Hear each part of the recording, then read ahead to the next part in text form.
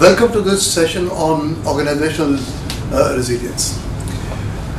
Today what we're going to be doing is taking you through this whole new concept of organizational resilience, and in a very simple manner what it's all about.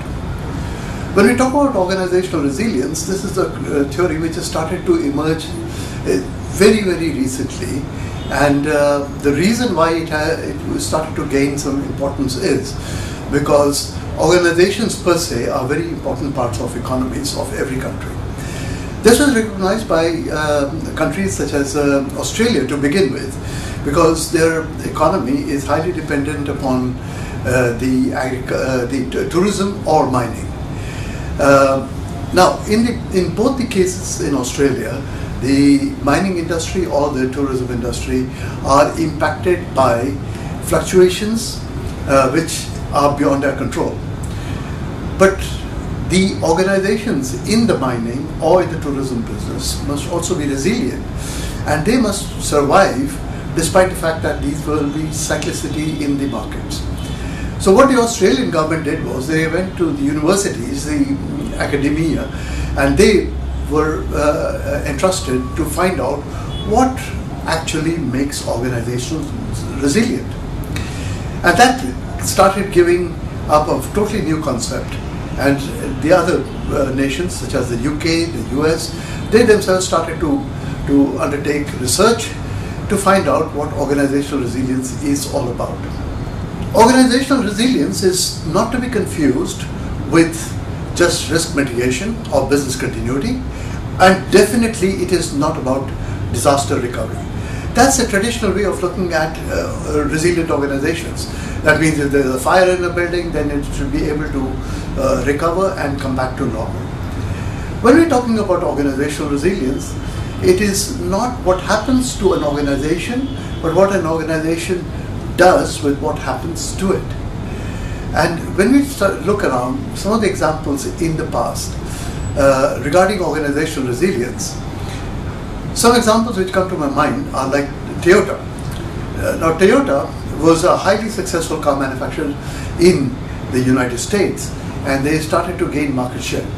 But all of a sudden, they hit a speed breaker, and what happened was that they had a lot of quality problems, especially recalls, due to safety issues, especially things with malfunctioning airbags. But how did Toyota respond to that challenge? Would they take the challenge head on? And they did. And they not only used the challenge to come out of that much better, unscathed, but also they made sure that they learned the lessons, and those lessons are well learned. Another company that I would like to mention is Accenture. Accenture was Arthur Andersen, and when you all know that Arthur Andersen faced a whole lot of problems when they were embroiled with the ethical issues at Enron, and Arthur Andersen were the auditors there. And together with Enron, Arthur Andersen had to vanish.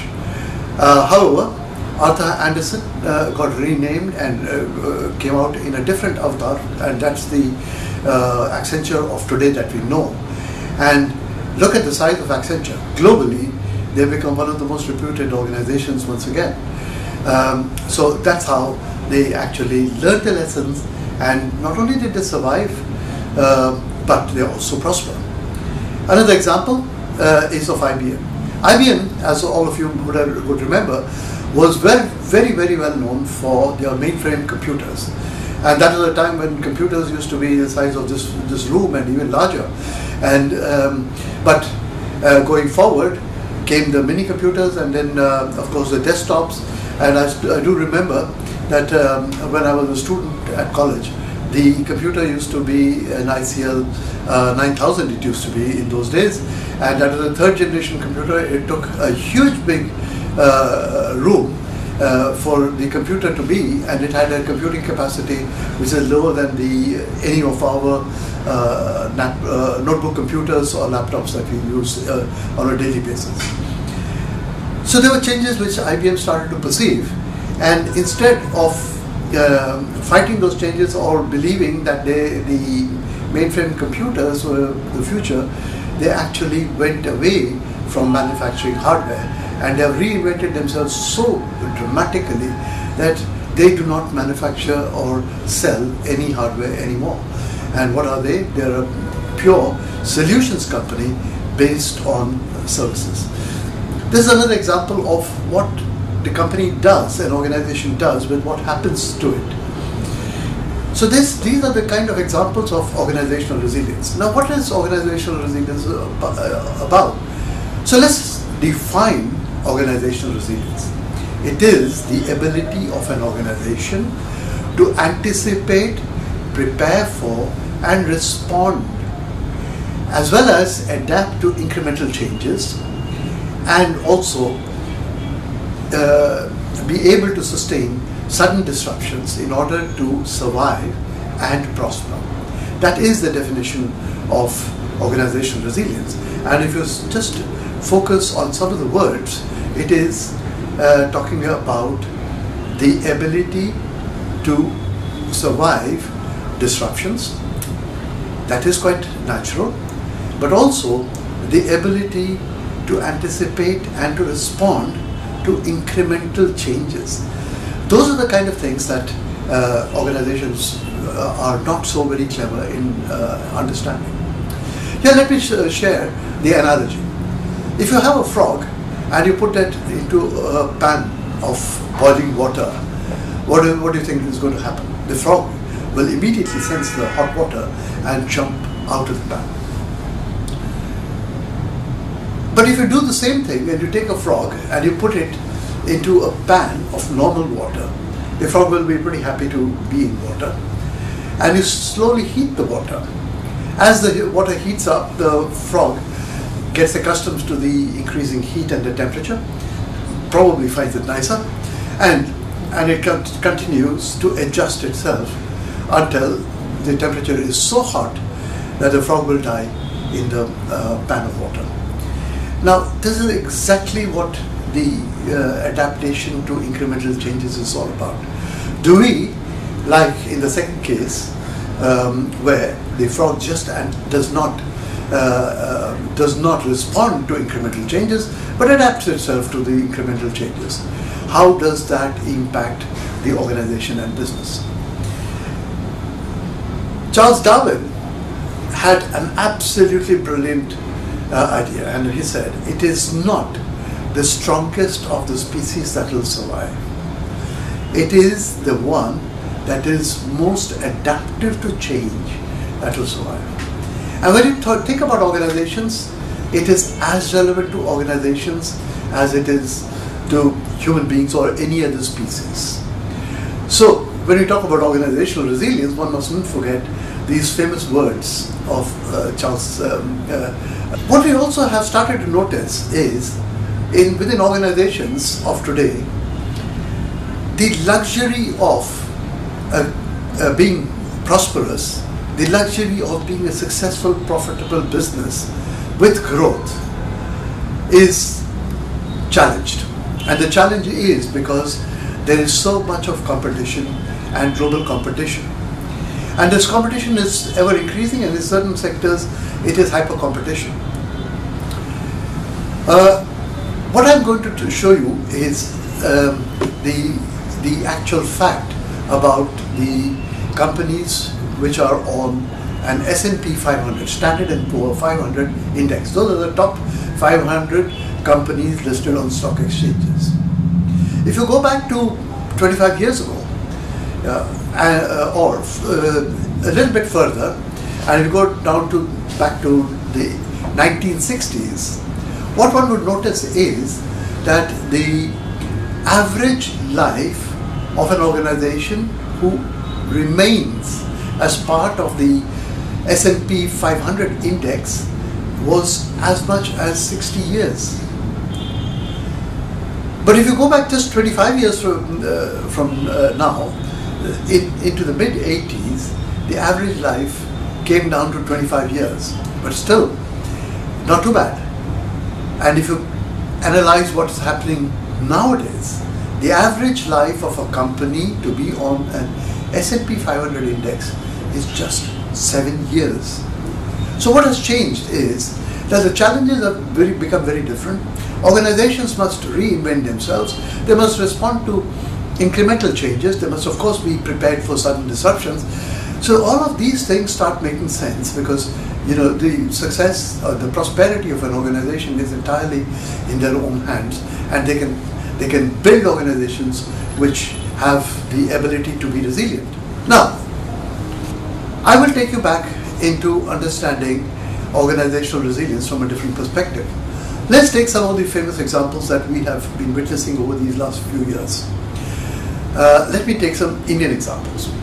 First, let me start with a brand called Maggi. Maggi noodles.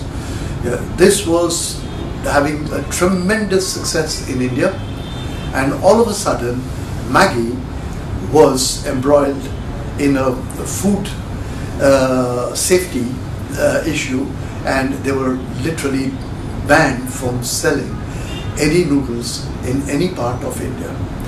So what started in a small way impacted Maggi to such an extent that crores worth of Maggi which was on the shelves had to be recalled, and a large amount of that was destroyed. Some of it was put into cement kilns to be burned, and so on. So it was a disaster for a brand as strong and as large as Maggi. But when you come back today, no mother is going to hesitate to open up a packet of Maggi noodles and feed it to her children, knowing very well that Maggi is a safe food. How did this transformation happen in a span of a few months? This happened because the way Maggi responded to that particular incident and how it actually came out of it. And that is exactly the meaning of how a company survives a sudden disruption. But then let's take another example of Nokia. As you all know, and if you could just go back 10 years before, you know, all of us were roaming around with Nokia phones, and Nokia was globally the market leader in selling phones. Where is Nokia today? Now, although Nokia is, as a brand, is trying to come back, but Nokia as a company itself almost sold out its entire businesses. And if you know, the phone business of Nokia was sold off to Microsoft, who tried to make it, to revive it, but it wasn't very successful. Why did that happen? Why did Nokia lose its position? It lost because it did not sense the incremental changes. Why? Because they were so arrogant about the success that they were in. They were so arrogant about their products. They thought that this is a product. They were not thinking about what other companies who were competitors to them were doing. The other competitors were looking at what the needs are of the customers, of the markets, and they were building products, designing products which would meet those needs and those costs, and which Nokia failed to look at that, and all of a sudden Nokia lost its business, and it just dropped like a rock. Another very famous example is BlackBerry. Just 5 years ago, I still recollect, one of my colleagues actually asked me, why don't you buy yourself a BlackBerry? Because every chief executive, every managing director, any person, any manager of any standing has a BlackBerry in their hand, and they would swear by their BlackBerries, and that was the status of BlackBerry. Where was and where is BlackBerry now? They're almost extinct. They're not able to claw back, and there was loyal customers, and just a year and a half ago, or not even a year and a half, just a few months ago, my own boss, David Horlock, actually possessed a BlackBerry, and he still swore by his BlackBerry, and he wouldn't want to let go of his BlackBerry. That's how famous and how popular that company was. Now, where are they today? They're completely gone. Nobody would even want to buy a BlackBerry because the others have completely bypassed them. One more example of the frog which did not sense the heated water which was happening to it continuously. And of course, we do hear of other famous examples of Kingfisher, the Welspun, and so many other examples which keep repeating itself with such regularity that one wonders, how is it that we don't learn lessons? And this is what organizational resilience is all about. to do things in the right way, to take the challenges of today in order to survive and prosper for tomorrow.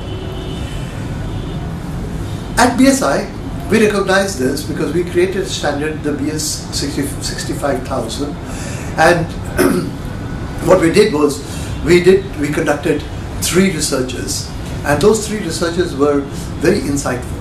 The first research was conducted together with the Economist Intelligence Unit, EIU, and it surveyed many companies. In fact, it was over 400 companies surveyed all across the world, and there was a very, very high level of participation and responses. And what was the survey revealing was that 80% of the respondents felt that it was a business priority. That means they understood the value of a formal, good approach towards organizational resilience. 80% believed that it was absolutely an essential for long-term growth. And a good 61% believed it created competitive advantage.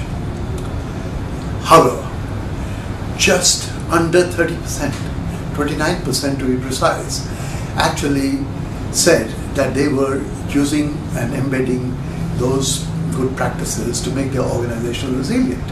So there is something that was a message coming out from this survey. The survey also revealed that the chief executives was the main person who was responsible to have resilient organizations.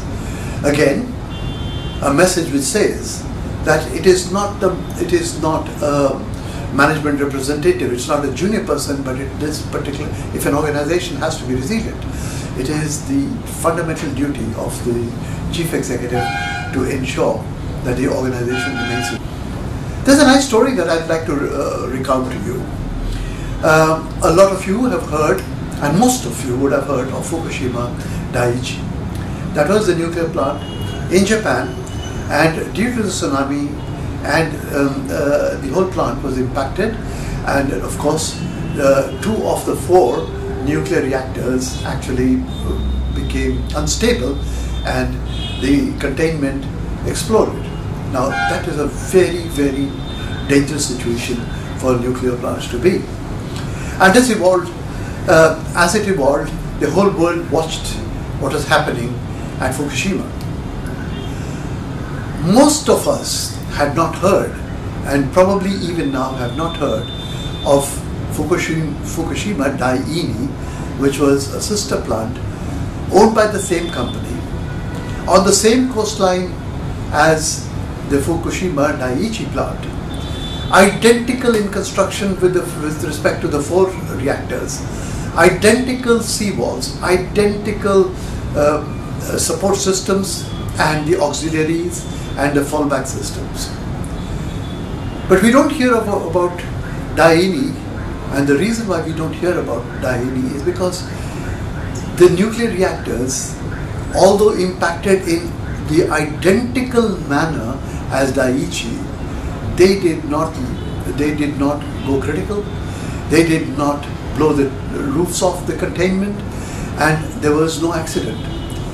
All the 4 reactors were brought down into safe operating conditions, and that happened mainly due to the people who worked at the plant. So there was a difference in the cultures, the organizational cultures between the 2 plants.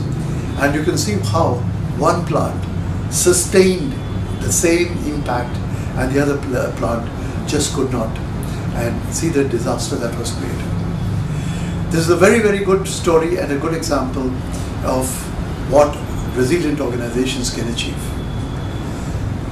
BSI started to think about resilience, and they started building around what would make an organization resilient and what are the most important parts and the thoughts that an organization should consider. And this particular model that BSI evolved rested around the businesses of today. And what we said was, when you look at a resilient organization, you must consider the product or the service. Then we have the processes that create the product and service, and the people who run the processes.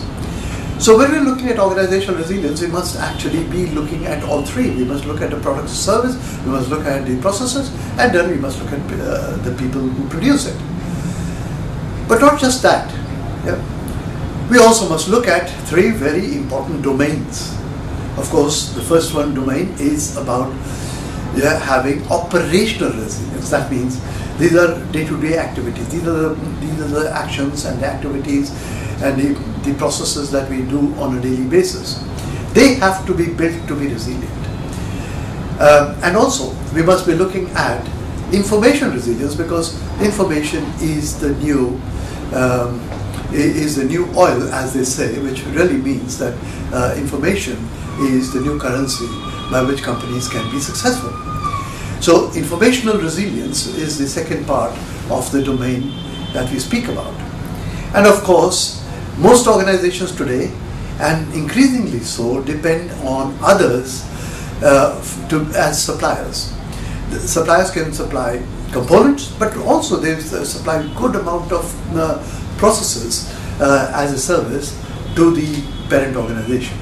So these are the three ingredient domains which are absolutely vital for a resilient organization in today's business environment. And of course, when we talk about these, we must also understand that an organization which must be resilient has to have three characteristics. Firstly, it must be able to adapt.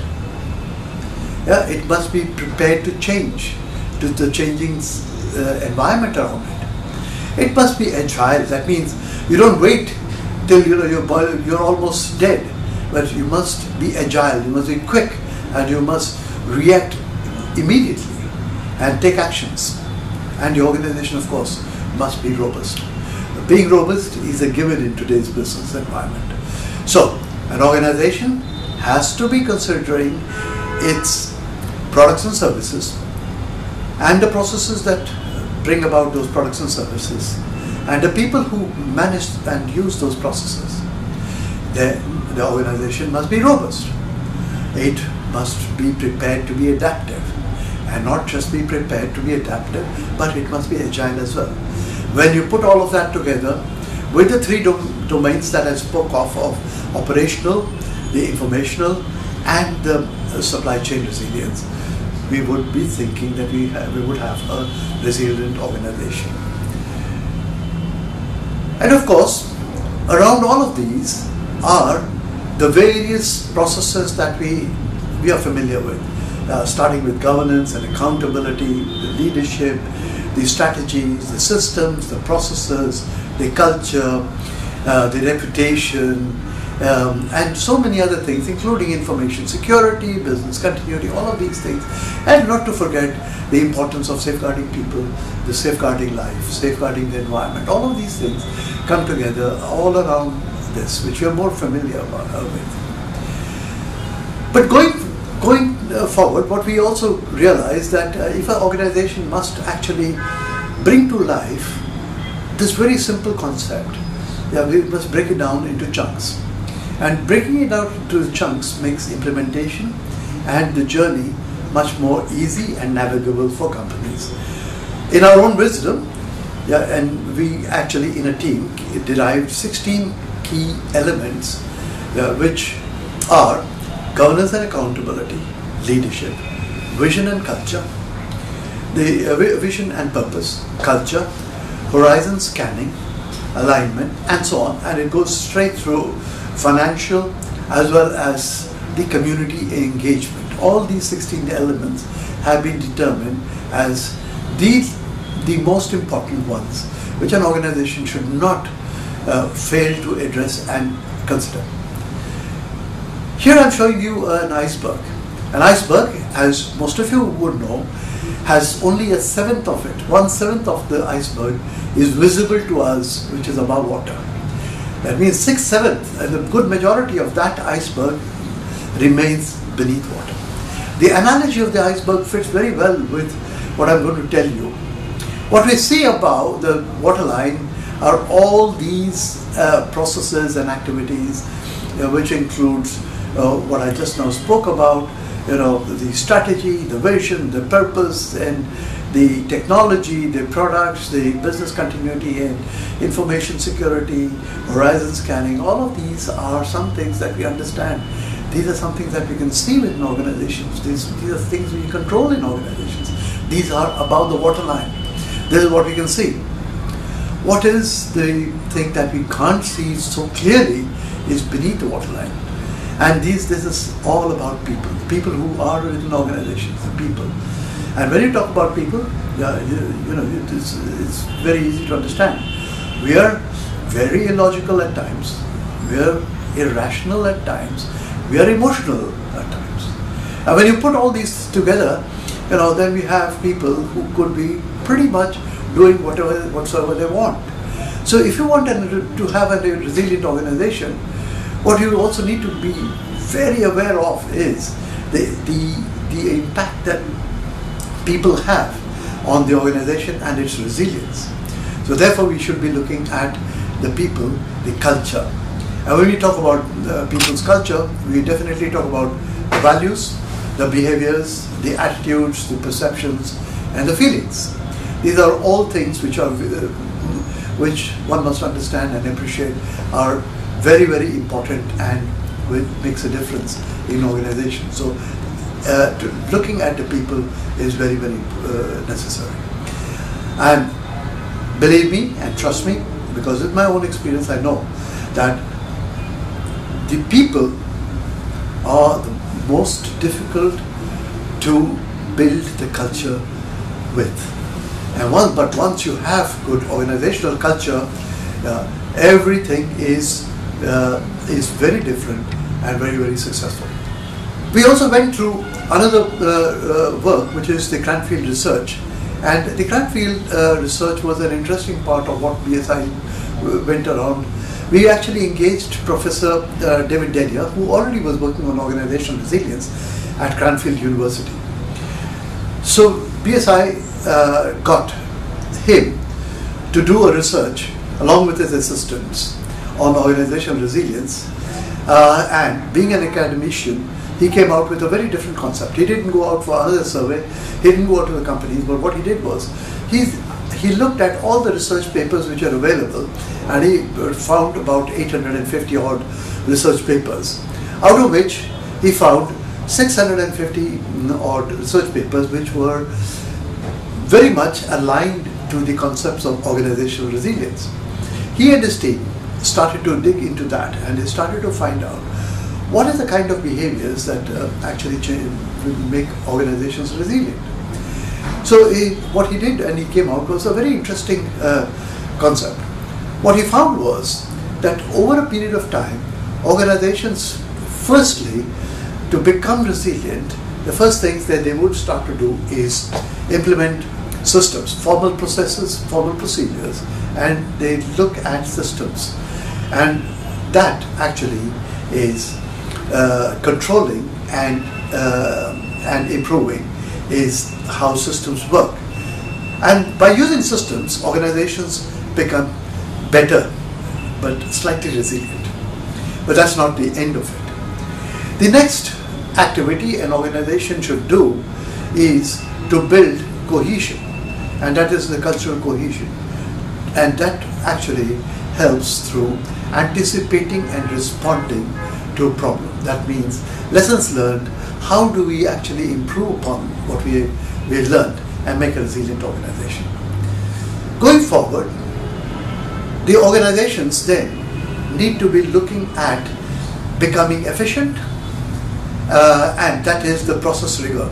That means effectiveness and efficient organizations. And how do you do this is by improving and execution, the discipline around all of this, and that makes organizations more resilient. And after which organizations have been found to start to implement adaptive actions. That means they now start to look at problem solving and innovation, and that is the adaptive action that organizations do, and they become much more resilient. But the most resilient organizations, they demonstrate something more than just these four. those resilient organizations have built in a culture and thinking which is called paradoxical thinking. And this paradoxical thinking means that balancing and managing tensions. And what he also discovered, and very rightfully so, when you look at organizations, they could either be progressive or they can be defensive. Organizations can also be flexible, or they could be highly consistent, inflexible. At any given moment of time, organizations can think that, oh, I am very progressive and I am very innovative, and that is like a Google. They will say, you know, I am flexible, I am progressive, and but that's not the only answer. An organization needs also to have some consistent processes. They need also some consistency. They also need to be defensive. They need to be, you know, what they do well, they should also be able to keep it in such a way that others do not steal their ideas and their technology or their innovations. So organizations must not just think that they lie in a progressive and flexible, but they also need to be, in some parts of the organization, needs to be also considerate that they need to be progressive, but at the same time they need to be consistent. They also need to be consistent, but at the same time they also need to be defensive. And they need to be flexible at the same time, they also need to be defensive. And when you look at that concept, these are the 4 activities which are mapped, which is the cultural cohesion, the system strength, the process rigor, and the adaptive actions. These are the 4 distinct behaviors within organizations, but then it is not one formula. It is not one of this which is the best. An organization must implement all the 4. Yeah, to what degree it implements, that can vary, but at some time or the other, this particular kite that you see in the red here, you know, that can change its shape according to the changing needs of the business, the changing competitive and the business environment around that, changing technologies and so on. So that is what Professor Denyer discovered, that the most resilient organizations would be like an amoeba, ready to change themselves, to flex themselves, but at the same time they would be in all the 4 quadrants at the minimum, and they do have this paradoxical thinking. A very, very interesting concept. Organizations which fail to even think about is like this image of this young man on a bright, nice sunny day, rowing away, has something in his ears indicating that he may be listening to some music, so he cannot hear the impending waterfall, and merrily sleepwalking into disaster. And this is the case of a large majority of the organizations that we see around the world, and only the few, very, very few today, have actually been thinking about having resilient organizations. Although, as you saw in that survey, 88% of the CEOs do want to have resilient organizations, and you can see why they have this challenge and the problems. The same thing which we have done was that we have plotted a real company on 2 parameters, on the 16 elements that I described to you. So the organization plots itself on where it wants to be on a 1 to 6 scale with respect to each element. It does not necessarily have to be 6 on 6 for every element. There could be a 3 on 6 depending on the type of business and the type of industry sector that that organization functions in. But at the same time, the organization must also understand where it is today, where it needs to be and where it is. And the gap between the two, where it needs to be and where it is it gives the company the idea or identifies where improvements need to be made in order to have a resilient organization. In conclusion, organizational resilience is all about the products or services, the processes that create the products, the people that run the processes. It's about real benefits, and it is built around 16 elements. We support the organization to be robust, they support it to be adaptive, and they support it to be agile. That, ladies and gentlemen, is all about organizational resilience.